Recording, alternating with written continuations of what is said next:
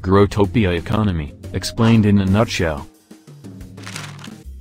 Dawnshine is a rich Growtopian.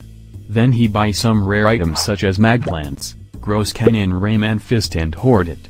We all know how economy works both in real life and in Growtopia.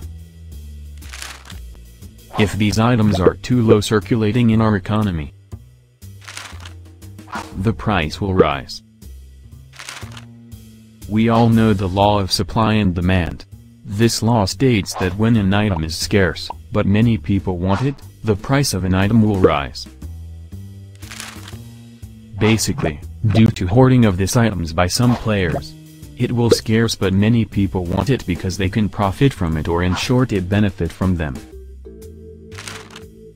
Conversely, if there is a larger supply of an item than consumer demand warrants, the price will fall, just like the tackle boxes, which is 3.824 world blocks now.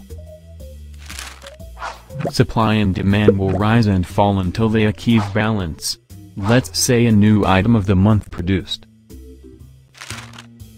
Generally, the price of an item of the month costly 200,000 gems. Due to unlimited supply for a specific month as well as the demand of the item is low, Growtopians are not willing to spend that much world locks. So basically the price will drop after the initial introducing of that item. After a month that item will not be available at the store. However, there's a plenty of item to sell. Example is magplant. The price will rise until the demand of that item will drop again. When the demand of an item balances with the supply of that item, the market is said to be in equilibrium.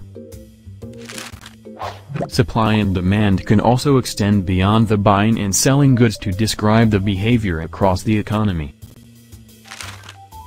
For example, when BFG breaker is high, owners can offer higher end. Because the demand of breakers is high than owners. When the situation reverses, BFG owners have to offer low rent or free to attract breakers. Thank you for watching.